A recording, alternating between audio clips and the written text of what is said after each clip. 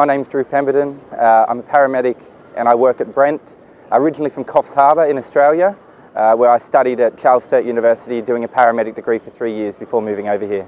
I thought this was a great opportunity to come over, travel, which is I think a massive drawing card for everyone who's moved over here. You know, Europe's on your doorstep. Heaps of Australians have just come back from a snow trip or two out to the Alps somewhere. Then you know, you've got Greece, you've got everywhere else that you can just travel in a day of travelling compared to a 24-hour flight just to get to the next airport before your next step.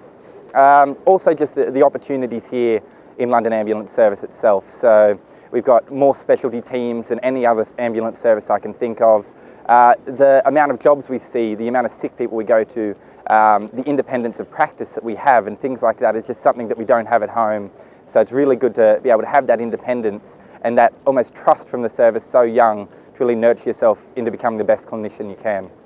Everything changes in London with the seasons. So winter, you know, you may not come down to South Bank too often compared to, you know, going inside to a cosy pub, but once you make a few friends, you've always got something to do. I work at Brent. It's got the nickname of Little Australia by the people who work there. We do look out for each other. We all live together, we all hang out a lot, but the same goes for our UK crewmates and colleagues. So we tend to spend a lot of time outside of work with them too. We go out together, we go for meals, we go for drinks, we have a lot of laughs, but working with them is just like being out of work as well. We have a lot of banter, a lot of fun.